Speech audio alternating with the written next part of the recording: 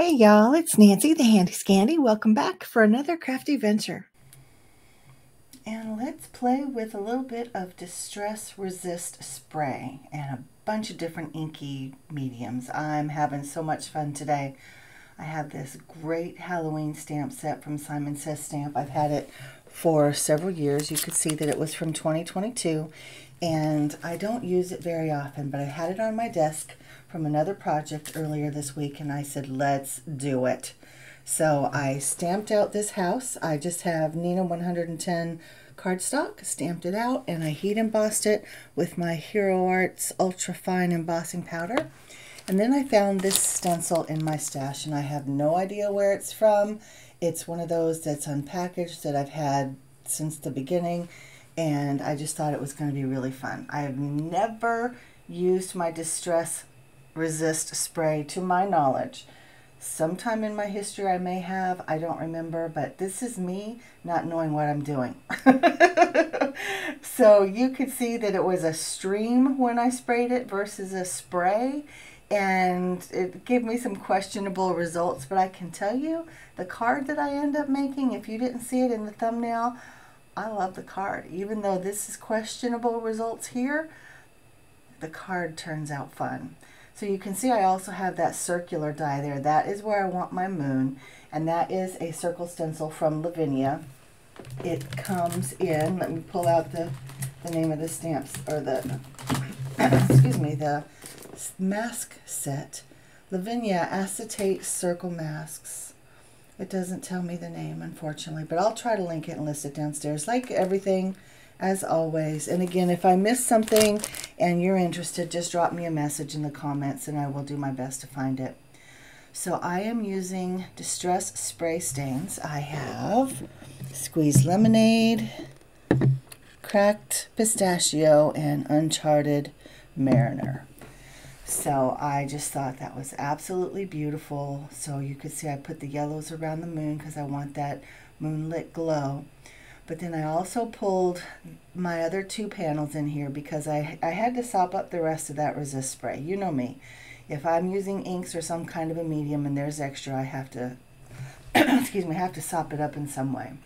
So I printed it on this mixed media cardstock, and I love the way the spritzes reveal themselves on that black.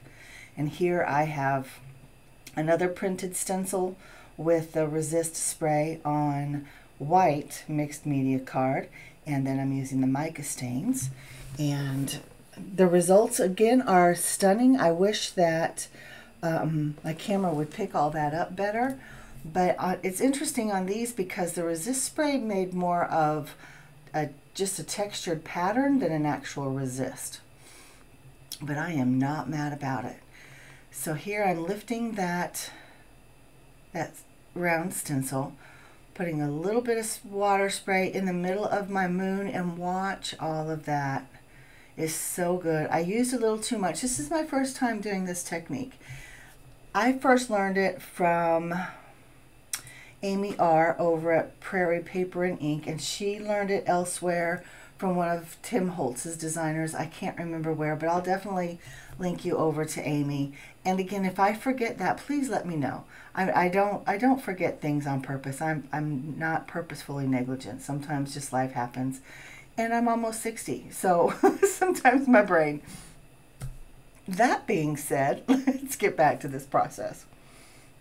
So I did my little technique there with the water in the middle. I got those inks flowing, added, put my stencil back down, my mask back down, added a little more spray and pulled that ink in there a little bit more. And look at that creepy moon. I absolutely love it.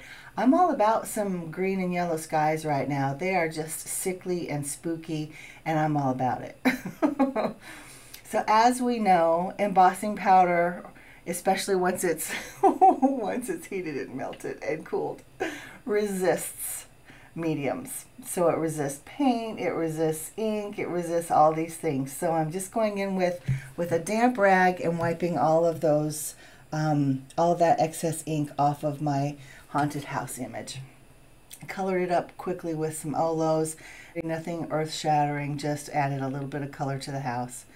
Now I am mounting up my actual card panel to a layer of black cardstock. It's just a thin, probably 65 pound, maybe a little heavier, I'm not sure. I'm never good with those numbers.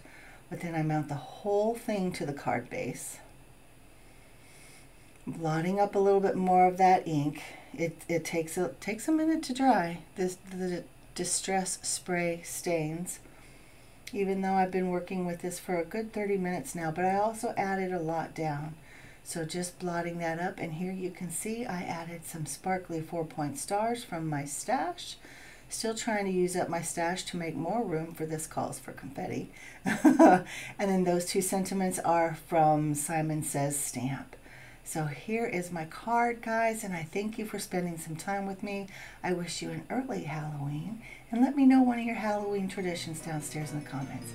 Until next time, guys, thanks for spending some time with me. Mwah. And I'll see you next time. I'm out.